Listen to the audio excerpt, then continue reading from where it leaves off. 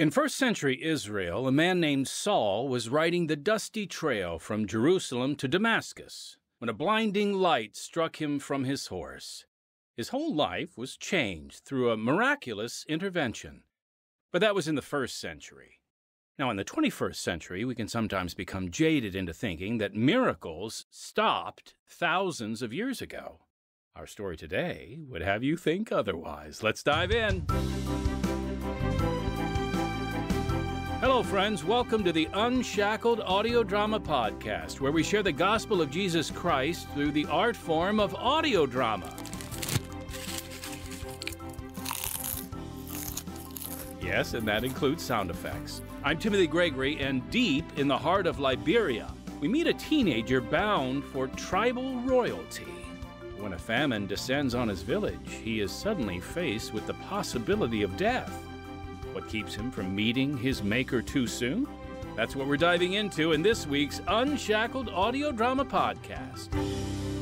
Also, you'll want to stick around because later we are going to give the rest of you an opportunity to enter yet another sweepstakes drawing for an exciting prize. But first, let's get to it, folks. The true story of Samuel Morris.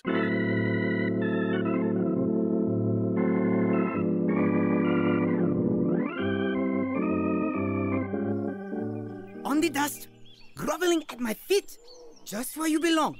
You will learn to do my bidding, obeying my every command. The command of the great chief. Kaboo! You dare wear my crown?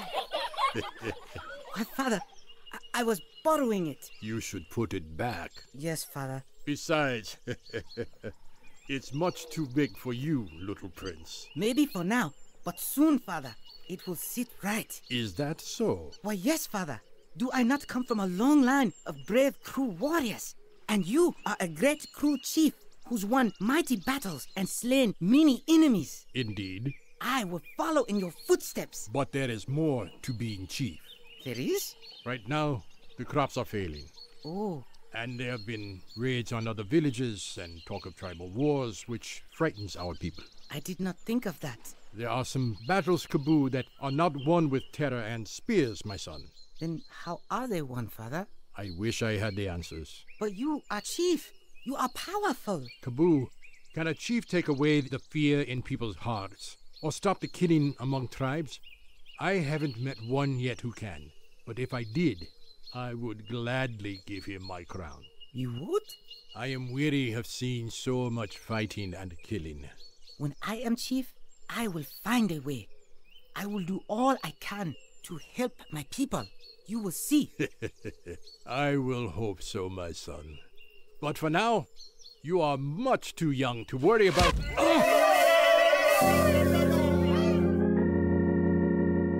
A young African boy is miraculously delivered from the clutches of death, which compels him to become a leader and inspire a generation. Based on the Torchlighter series Heroes of the Faith, we bring you the true story of Samuel Morris, right now on Unshackled. I was born son to a Kru chief in a coastal village in Liberia, West Africa, in 1873. Mostly our tribe enjoyed a peaceful existence, but a drawn-out period of famine brought a new kind of threat to our community. A form of violence I had never seen before. Ah! Let me go! Let me go! Release him! Silence!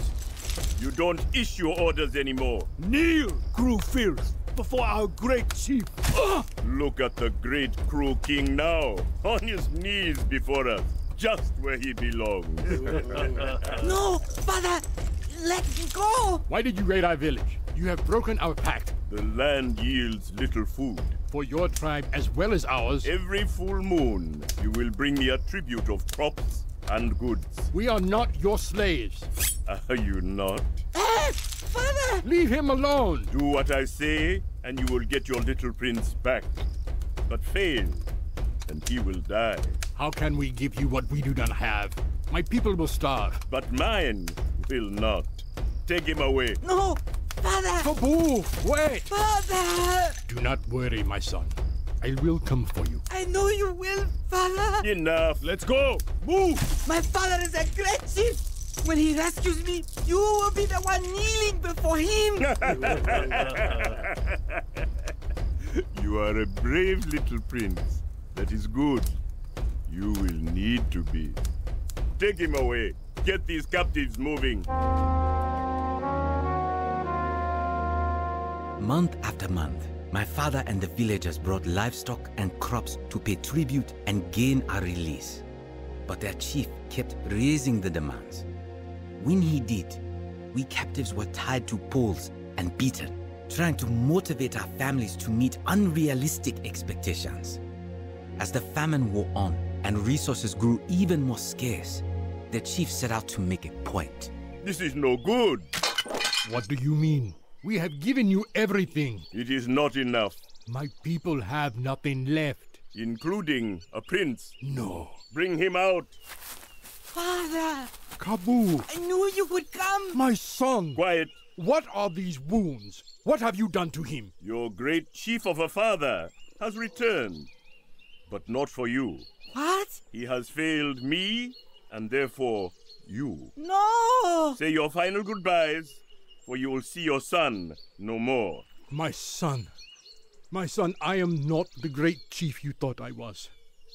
I have failed my people as their leader, and I have failed you as a father. Remove these crew animals.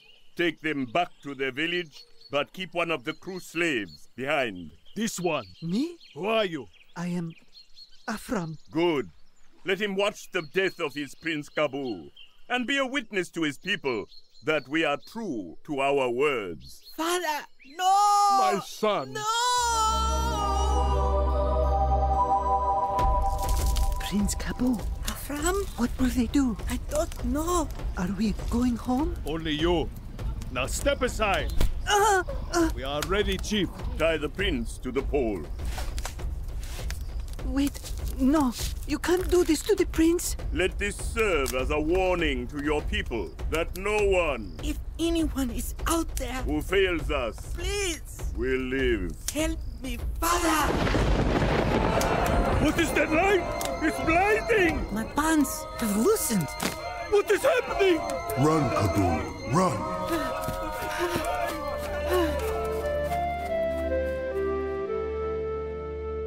And run I did, with the chief and his group of warriors after me. I ran and hid. I trudged through the jungle for weeks. At one point, I fell into a fast-moving river, and it seemed like forever before I was able to climb out. I did not know where I was going or what kind of life lay before me. But my thoughts revolved around that beam of light and the voice that had spoken to me. Had I imagined it? Who was it? What was it? Where could I find this being? I pressed on until I met a familiar face. Oh, Prince Kabu? Oh, I am so glad to see you, Hawa. But this is impossible. What? Did you just fall out of the bushes? No, I walked through them. Kabu, we are hundreds of miles from our village. We are? Yes, we are on a coffee plantation run by Mr. Davis, an ex-slave. I suppose I have been traveling for some time. Yes, you look like you have. Come with me, let's get you cleaned up and fed. That sounds wonderful. Did you escape when the enemies invaded Hawa? They ambushed us while we were hunting. They killed my father. Oh, I am sorry. But what about you, Kabu? How did you escape? I really don't know. What? It's all very... Well, you are probably tired. We can talk later. For now, let us thank our father that you were able to escape. What are you doing? I am going to pray to God. And who is your God? He is, well, he is my father. Your father is your God? No, well, yes. Look, tomorrow we will go to a special house. You will understand then. For now, I will give thanks to God for you. Father, thank you for taking care of Prince Kabu and for bringing him here safely. We thank you for the blessings of your guidance and protection. We thank you for... The plantation owner and ex-slave, Mr. Davis, welcomed me to stay and recover, and then join the fieldwork when ready. The next day, the tribesmen led me to that special house and we attended what he called a Christian service. While I didn't know what to expect, I was surprised at the answers I found. Swing low, sweet chariot, coming for to carry me home. Swing low, sweet chariot, coming for to carry me home. Please have a seat. Who is going home? Sit down. Miss Knowles, you may proceed. Thank you. Why can't we talk? Shh, just listen. I would like to share a story from the Bible.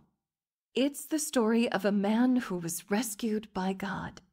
His name was Saul, and he was on a mission to persecute and enslave Christians. But while he was on his way, suddenly a bright light came upon him. A bright light from heaven.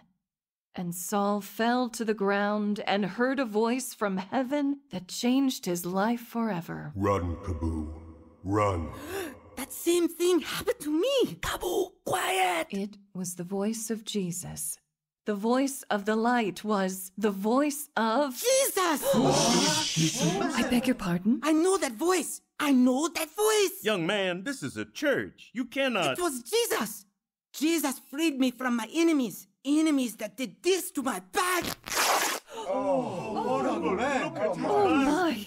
They have scarred you terribly. I was taken captive by our enemy. They were going to kill me. But then a light appeared and the ropes that were holding me were loosened. And then there was a voice. Run, Kaboo, run. So I ran. I now know it was the voice of Jesus. I know it. He rescued me. Jesus rescued me.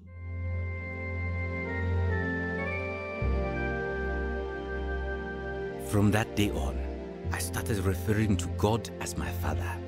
I sought His guidance and wisdom, and enjoyed being able to pray and fellowship with Him.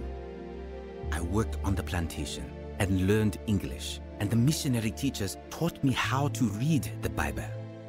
I could not get enough of it. Still studying, Kaboo? Samuel, remember, I have a new name now to go with my new life. Ah, yes. Samuel Morris. Named after the man who helped me come to Africa as a missionary. I thank God for him every day. If it were not for missionaries, I would not know of my Heavenly Father. I am very blessed. Oh, what is it, Samuel? Is it possible to feel happiness and sadness in your heart at the same time? It is. I have learned that my Heavenly Father can do what my earthly father could not. If my people, even our enemies, could know about Christ, it would stop the killing. It would change the way of the jungle. And we pray for that every day. But the tribes, they need to know about God now, Miss Knowles. I understand, Samuel, but there are very few missionaries here. We are doing all we can. But I am not. Teach me more about God, Miss Knowles. If you do, maybe I can be a missionary to my people. I've taught you everything I know, answered all your questions. Well, then, who was your teacher? Stephen Merritt. Then maybe I can ask him to teach me. Where is he? He's in New York, a big city in America. But like I said, Samuel, where are you going? To New York! But you don't understand. It's on the other side of the ocean, very far away. I don't see how... My people need Christ. How can I be a missionary to my people unless I learn more about God? I'm not sure where New York is, but I will get there, Miss Knowles. And I will find Stephen Merritt, whatever it takes. Whatever it takes was right, because it took just about everything I had to make it to the land of America. Folks, we'll get back to Samuel's remarkable journey in just a moment, but first, I want to share a bit about how our ministry is able to bring hope to people all over the world. Unshackled is now in its 73rd year of spreading the good news through powerful stories about real people. Our success is a result of God's blessing and the involvement of supporters like you. When you contribute to Unshackled, it has a direct impact. Your support allows us to hire quality writers, talented actors, a skilled production team, and a devoted staff. Through your support, we are able to share Unshackled worldwide. So, in order to continue the work of spreading the gospel and allowing us to offer this program for free, won't you consider making a donation to Unshackled? It's really quite easy. All you need to do is click on the live link, if there is one where you're listening, or visit our podcast website at unshackledpodcast.org, and then click the donate button. Or you can always write a check to Unshackled and mail it to 1458 South Canal Street, Chicago, Illinois, 60607. We thank you for your partnership in our ministry. And now, back to the true story of Samuel Morris. Keep going up there, Samuel. Climb that rigging. Get that sail down before we break a mast. You can't stay there much longer, Captain. You'll be tossed into the deep for sure. Good. And we'll be rid of him. It was a mistake to bring him on board in the first place. It's clear the kid's never been on a ship. And he's always going on about his father this and his father that. So let his father help him now, if he can. Father, help me! Help me, Father, please!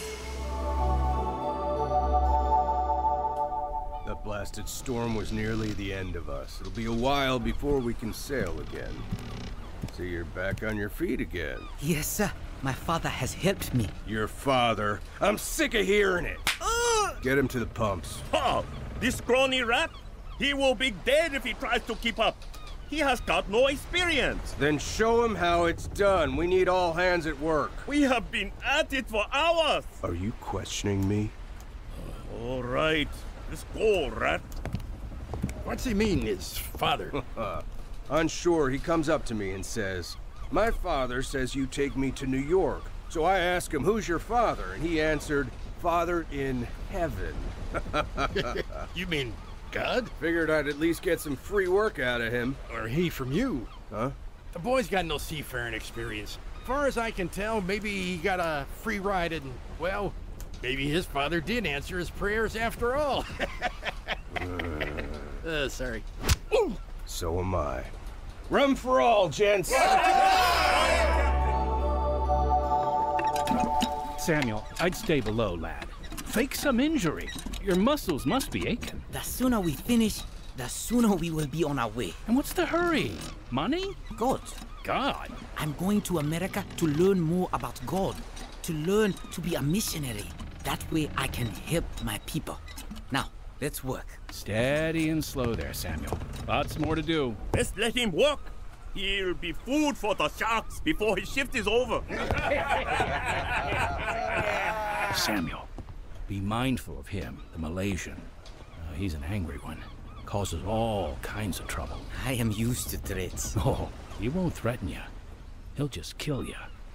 Just like he's killed many a man. What's the report? We should be ready by morning, Captain. The pumps? Nearly done, sir. The men have been hard at work, and we've done 3 shifts. Except for Samuel. He hasn't taken a break. This entire time? Didn't want one. Says he promised to work his way to America, and work he will. Huh. Interesting.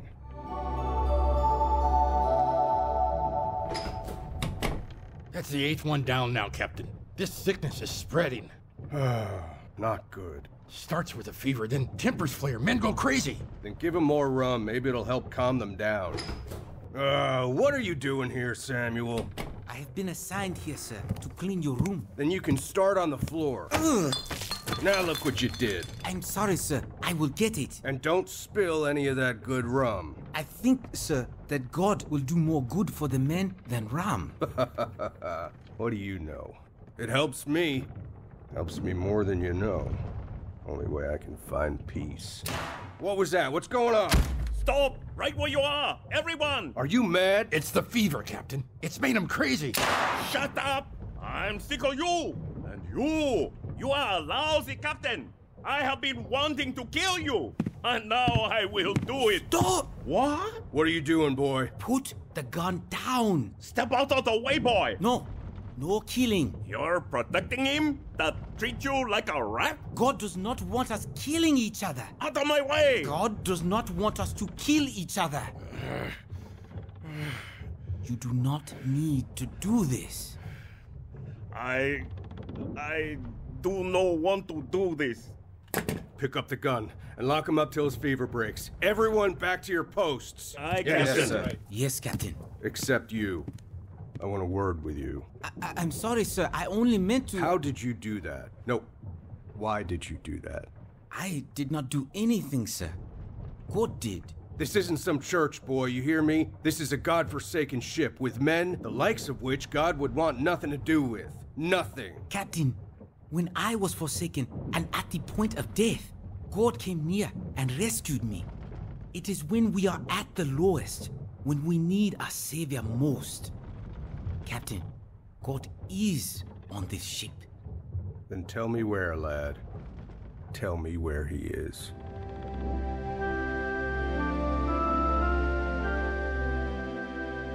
I led the captain in prayer as he surrendered his life to Jesus. Then many other crewmates who had seen what had happened with the Malaysian inquired about my heavenly Father, and I was able to share the gospel with them. There was so much to be thankful for as we pulled into the New York harbor in September of 1891. I had finally made it to America, but yet now it seemed there was more work than ever. This is a big city, Samuel, like nothing you've ever seen before. I fear for you that you'll end up in some sort of danger. Captain, I have been a slave in my own country, nearly killed by the enemies of my tribe, survived the jungle alone for weeks, and then... Survived my ship as well. And do you know who has kept me each time? That I do. Your father. Yes, my heavenly Father. And now he's mine as well. I should have no doubt. God will lead you, as he has thus far. Yes, he will. I will miss you, my brother Samuel. I've much to thank you for. And you, Captain. I will learn all I can about God here, and then return to my people in Africa and bring them to God. I hadn't grasped the size of New York City and the vast scope of residence, but seeing the towering buildings and milling people and carriages rolling through the streets, I knew I needed help. I needed my father's guidance. Father, you have brought me to New York. Please, help me find Stephen Merritt. God bless you, sir, for your generosity. Yeah. May God bless you. A believer. Oh, thank you for taking pity on a poor old... Excuse me, sir. What do you want? I want to see Stephen Merritt. Hey, get out of here, you crazy old... Stephen Merritt, you say? Well, you're in luck, my boy. You know Stephen Merritt? He runs a mission not far from here. Now, how's about I take you there for a small fee? Fee? My father will take care of it. I found Stephen Merritt at the mission. While at first he didn't have time for me, he came back late that evening to find me leading a group of men in a prayer of salvation. I had just been sharing my love for the Lord to these people, but he called it extraordinary. He vowed to do his best to get me into Taylor University in Fort Wayne, Indiana, which, unbeknownst to him, was suffering its own set of trials. More bills. How much longer can the university survive? Sir, I'm Stephen Merritt. Yes, Mr. Merritt. I received your letter about Samuel. Wonderful. The boy is most extraordinary, sir. Yes, but... The very day he arrived from Africa, I returned to our mission hall and found him kneeling with 20 of our visitors in prayer, leading them to the Lord. That's wonderful, Stephen. He has such a strong desire to learn more and go back to help his people. This university... is closing down. What? We're in financial trouble. We'll have to close down in a few months. Our students are heartbroken and discouraged. I wish we could help, but we just can't possibly allow... Samuel Morris, he's right outside, sir. I just don't see how it could work, Stephen. Especially since he can't afford a room and board. It's just impossible. But I'd like to meet him and try to explain. How about a few weeks? Even one. He's come all this way. If I could just pay his expenses, I would, but I have a mission to run. All right. Maybe he can stay here while we close it down. We can't offer much, but perhaps we can be a blessing to him. Or maybe he will be a blessing to you. When I started attending Taylor University, I began telling my classmates and local church how my Heavenly Father rescued me. Soon, more and more people wanted to hear. The dean wrote it down into a book, and it sold so well that the university wasn't forced to close down. I kept studying and sharing my story, but didn't let the snow and cold weather deter me. I should have been more cautious. The doctors say it's not good, Samuel. It is hard to breathe. You should have been resting more, but between your studies and sharing your story and trying to lead others to God, it was too much for anyone to take on. Oh, don't cry, Samuel. Save your strength. I can't help it. I'm so happy. What? My Heavenly Father is calling me home. But what about your people in Africa? Your mission? It is over. God will choose his workers. Others will do a good job. But Samuel... I have trusted my father all this time, and I will trust him now.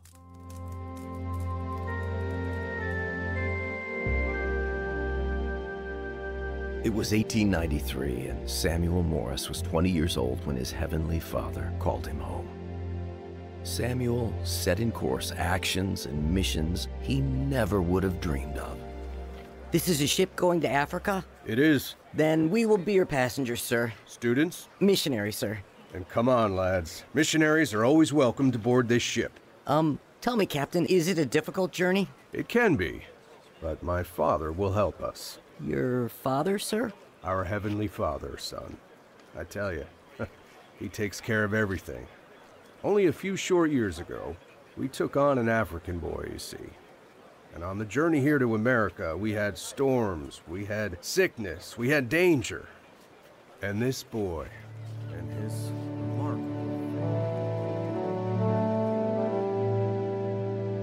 Taylor University President Reed said Samuel thought he was coming over here to prepare himself for his mission to his people. But his mission was to prepare Taylor University for her mission to the whole world. All who met Samuel Morris were impressed with his sublime yet simple faith in God. Listening friend, it's possible for you to have a relationship with your Heavenly Father as Samuel experienced. It will be the most important decision you will ever make. If you'd like to know more about this life-changing decision, please call 1-888-NEED-HIM. Or you can get in touch with us here at Pacific Garden Mission, 1458 South Canal Street, Chicago, Illinois, 60607. Now, we love hearing from our listeners here on the Unshackled audio drama podcast, so send us your questions, and we'll answer them here. It can be something you're curious about or just something you want to share with us. All you have to do is write us at podcast@unshackled.org. Or you can leave us a message at 312-281-1264. Now, I just want to remind you to subscribe or like our Unshackled audio drama podcast. You can even share it or tell a friend. We'd also love for you to review or rate our podcast. It really helps us out. And don't forget to check out our other podcasts on this same platform, Unshackled Daily Devotionals and Unshackled in Person. We appreciate your input and involvement in our ministry. And again, please consider supporting us so we can freely offer quality Christian programming to the world. All right, the prize for the sweepstakes contest is yet another beautiful wooden scripture plaque. The verse on this one is 1 Thessalonians 5:2 and 6, which reads, "The day of the Lord cometh as a thief in the night. Therefore let us not sleep as others do, but let us watch and be sober." This plaque is beautiful, folks, and it would make a great everyday reminder of God's perfect promises. Unfortunately, we are only able to mail this plaque to locations within the United States, so our drawing is limited to U.S. addresses. But if you reside in the U.S., all you have to do to enter our sweepstakes drawing is call 312-281-1264 or email podcast@unshackled.org and give us your name, phone number, and email. That's your name, your phone number, and email. The deadline to enter the drawing will be December 2nd, and we will announce the winner on December 18th. Just in time to be a great Christmas gift. We look forward to hearing from you. And next time... Okay, Robbie, your turn. Galatians chapter 6, verse 7. Be not deceived. God is not mocked, for whatsoever a man soweth, that shall he also reap. Good job. I'm not sure what it means. If you sow good choices, you'll be blessed. And if you sow bad choices, your life will probably be a mess. Even though Dory Greason taught her son to obey God, he still struggled with an alcohol addiction. I don't know what happened. I never blacked out like that before. I'm surprised you're alive. Your blood alcohol was 0.28. But there is still hope, even when those consequences lead to a parent's worst nightmare. Hi, Kate. Is Robbie okay? Can I talk to him? Robbie's... Don't miss part 1, the true testimony of Dory Greason and her family, all on the next Unshackled.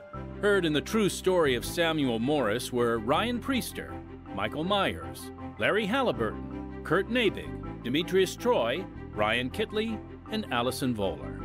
Original music Don Badorf. Sound effects Demetrius Troy. Audio engineer David Pierczynski. Script Kylie Hammond. That's it for this week's Unshackled audio drama podcast. So until next time, unless our Lord returns before then, I'm Timothy Gregory, your brother in Christ.